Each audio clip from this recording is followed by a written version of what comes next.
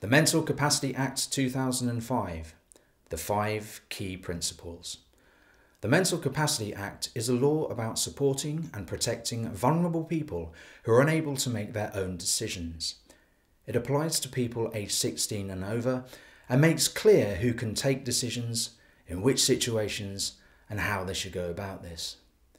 We all have problems making decisions from time to time, but the Mental Capacity Act is about more than that. It is specifically designed to cover situations where someone is unable to make a decision because the way their mind or brain works is affected, for example by illness or disability or the effects of drugs or alcohol. The Act is underpinned by 5 key principles.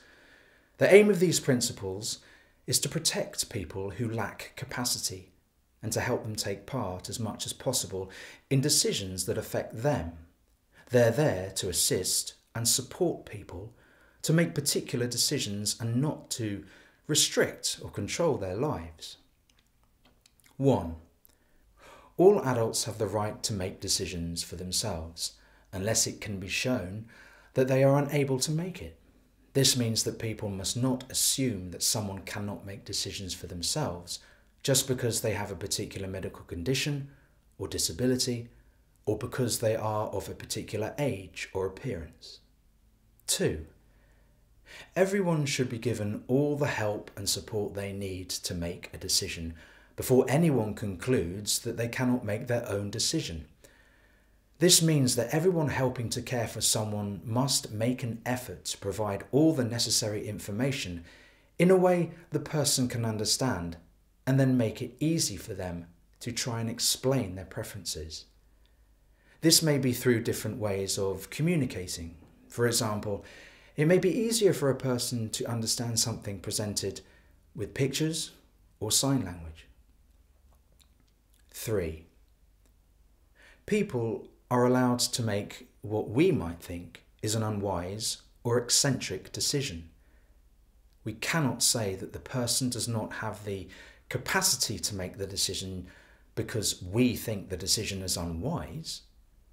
Many people make unwise decisions, but this alone does not mean that they lack capacity to make decisions for themselves.